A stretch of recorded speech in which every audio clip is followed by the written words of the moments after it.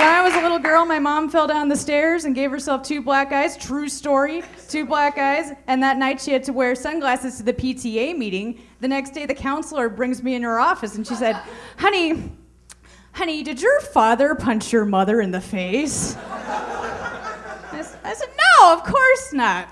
And I know I didn't because he said he wouldn't do that anymore. Yeah, it's okay. I've been to therapy. Yeah. So my parents are giving me a lot of pressure to have children already, you know, and I think pregnancy looks interesting, you know, because you can eat whatever you want, you can wear your slippers in public, you can make irrational demands and people have to listen. I like everything about pregnancy, except for the baby at the end.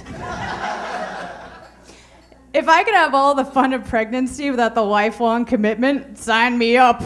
You know, my ideal scenario is about 9.5 months of pregnancy, about 5 minutes of labor, and then out pops a delicious ham. Delicious.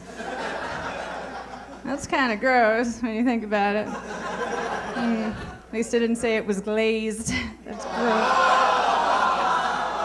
I didn't say it. You were thinking it. So I'm super excited to be here. I was speeding on my way over. You guys ever go the speed limit? Any liars in the audience? Yeah, see, I've got a theory. You show me someone going the speed limit, I'll show you someone with weed in the car. Yeah, we've done double-blind studies, it's true. Some of you that were laughing a little hard at that, I think some of you are going to be driving the speed limit tonight. I know I am. But, you know, everyone knows weed's illegal. Don't smoke weed. But, you know, some of the things you can buy in this country, I just don't get. Like, have you heard of Nicorette gum? Nicorette gum, it's the gum you take when you want to kick the habit to cigarettes. But what they don't tell you is the gum itself is addictive. Yeah, my mom's been hooked on Nicorette gum since 1992.